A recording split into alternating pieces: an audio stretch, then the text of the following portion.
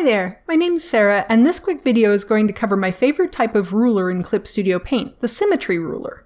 Check out my Rulers Overview tutorial if you need a primer on these useful tools. Start by clicking the Ruler tool, and select the Symmetrical Ruler subtool. By default, the number of lines is set to 2, and line symmetry is enabled. This is the most common way this tool is used.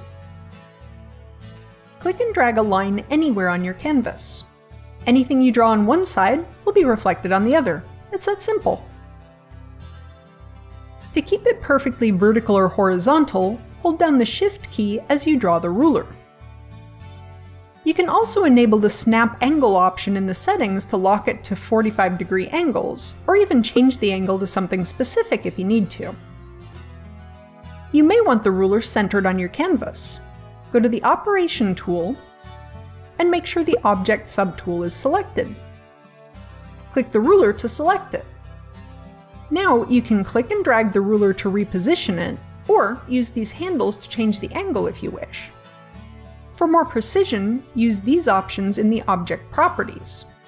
For example, I know my canvas is 1200 pixels square, so I can set the center X to 600 to center it vertically. Ignore center Y for the moment. If you don't know your canvas size, you can check it by going to the Edit menu and choose Change Canvas Size. You may need to change the unit drop-down to px to see the size in pixels. While we're here, I'll also show you how to disable and enable the ruler. Uncheck Snap. The ruler color changes to indicate it's now disabled. There's also a tiny icon right next to the ruler here. Clicking on that does the same thing as the snap toggle. It's worth noting that while you can have more than one symmetry ruler on your canvas, only one will be active at a time. Adding a new one disables any others. With the symmetry ruler set up and centered, it's now really easy to draw something symmetrical, like a heart. But there's so much more you can do with this tool. When you first create a symmetry ruler, the number of lines option is set to 2. What that actually means is that there's one line above the center point and one line below it. For simple bilateral symmetry, this doesn't really matter, but what happens if we go to, say, 4 lines? Now the lines are obvious: 1, 2, 3, 4. Anything you draw will be reflected both horizontally and vertically.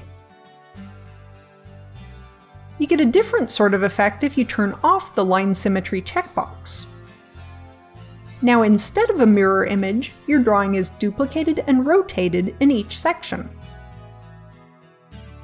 Note that the line symmetry option is only available for even numbers of lines. You'll see it dim out if you choose an odd number. Let's draw a simple flower next. You can draw it with the pen tool, of course, but there's something else I want to show you. For this one, I'll set the number of lines to 6 and turn off line symmetry. Go back to the Object subtool and select the ruler. I'll center this one on both the X and Y axis.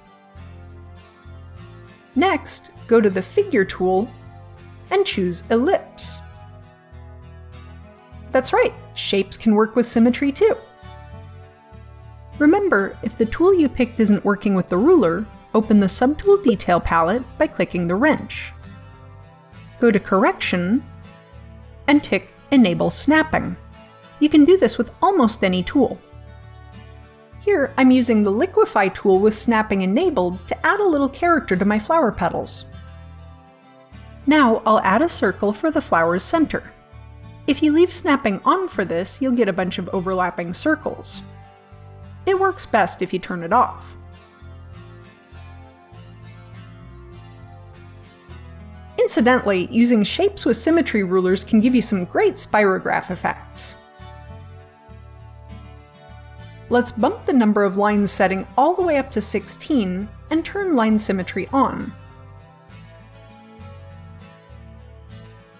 Go to the Object subtool and center the ruler. Then use the pen tool to draw some lines. Hold down the Shift key to draw a straight line from the pen's last point.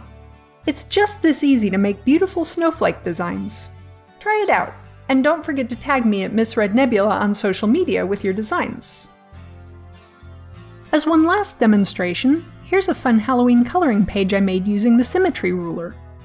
Download a printable copy for free via the link below, and happy Halloween! You can see why I love this tool so much. It's a lot of fun to work with and incredibly useful.